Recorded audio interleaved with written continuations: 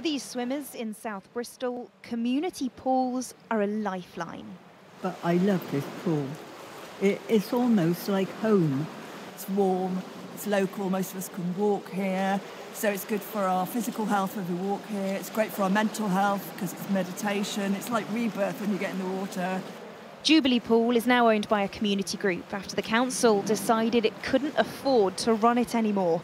Jules Larming's their chair of trustees. When you're just looking at whether or not a pool should stay open or should close on a spreadsheet, you don't take into account the social value of a pool, the physical value of what it brings, the emotional value. But like so many pools, they're struggling to stay afloat. From the 1st of April, the government's introduced a new energy bills discount scheme for businesses. But pools like this and leisure centres don't qualify.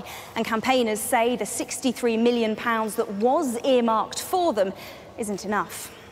From our membership conversations that we've had in the past few weeks and months, really, we estimate that up to half of them are at risk of closures or service reduction in the next few months.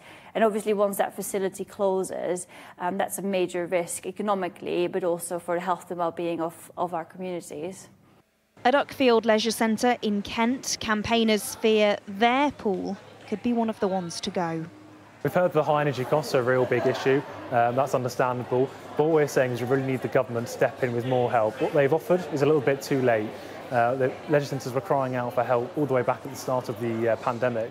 Gold medal winning Olympic swimmer Duncan Goodhew says serious funding is needed.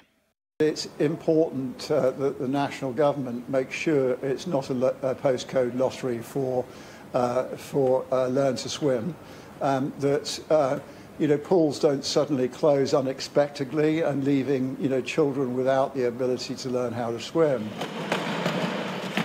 Since 2010, hundreds of pools have already shut for good, thanks to funding issues, management costs and COVID.